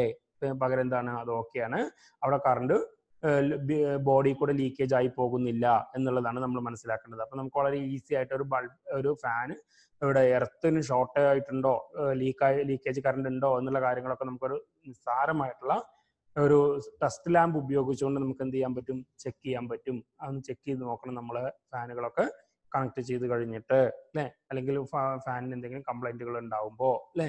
എന്തെല്ലാം കാര്യങ്ങളാണ് നമ്മൾ ഫാന് ചെയ്യുമ്പോൾ അല്ലെങ്കിൽ ഫാനിനെ കണക്ട് ചെയ്യുമ്പോൾ നമ്മൾ ശ്രദ്ധിക്കേണ്ടത് എന്നല്ലേ.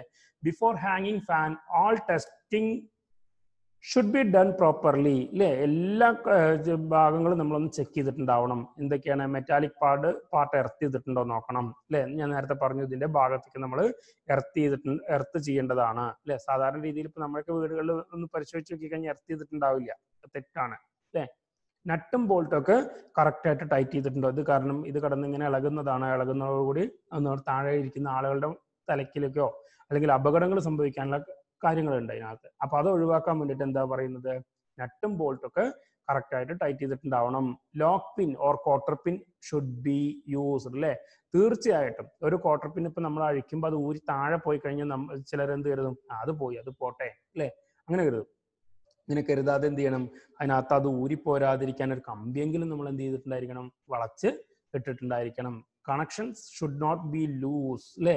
ലൂസ് കണക്ഷൻ ആവാതിരിക്കാൻ വേണ്ടിയിട്ട് നമ്മൾ ശ്രദ്ധിച്ചിട്ടുണ്ടായിരിക്കണം. ഞാനൊരു ചെറിയ ടോപ്പിക്കിൽ നിങ്ങൾക്ക് എടുത്തു തന്ന ഭാഗമാണ് സീലിംഗ് ഫാൻ എന്ന് പറയുന്നത്. അത് റിപ്പീറ്റ് ചെയ്ത് കേൾക്കണം. ഒരു പ്രാവശ്യം, 2 പ്രാവശ്യം, 3 പ്രാവശ്യം കേൾക്കണം.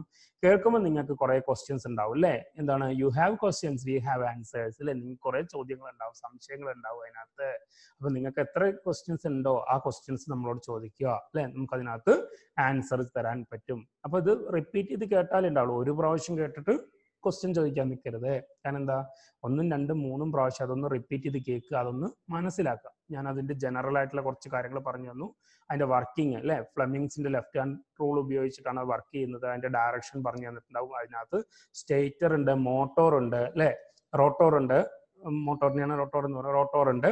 ആ റോട്ടോറാണ് റൊട്ടേറ്റ് ചെയ്യുന്നത്. അതിനകത്ത് ബോൾ ബെയറിങ്സുകൾ ഉപയോഗിച്ചിട്ടുണ്ട്.